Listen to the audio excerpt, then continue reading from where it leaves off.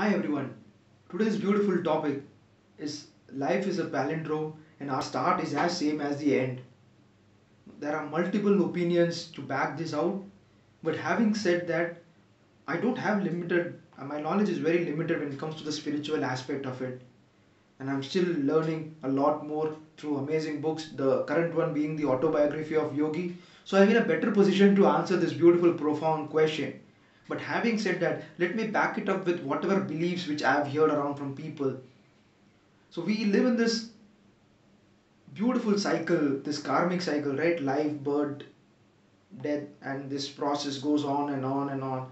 It's like they say that Brahma, Vishnu, Mahesh, the process of creation, nourishment, and then destruction. So this cycle keeps going on.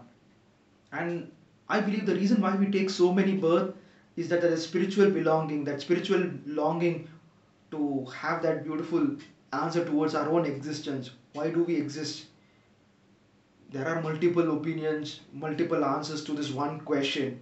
However, there's one beautiful line which I read long time ago, which goes like this. We are not human beings having a spiritual experience. We are spiritual beings having a human experience. Let that sink in. I'll repeat. We are not human beings having a spiritual experience. We are spiritual beings having an amazing human experience. There are multiple opinions for this beautiful saying as well. Some of us believe in this process of karmic cycle, life, birth, death, and this goes on. Some of us may not believe. But at the end of the day, what ultimately matters is our man's search for meaning. Why do we exist?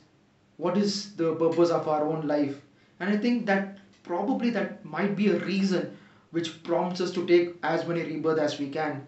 That quest for self-actualization, that quest for our own existence, that quest to make this earth a beautiful heaven or even hell through our choices.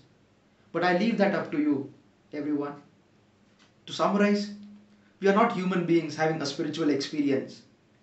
We are spiritual beings having a human experience.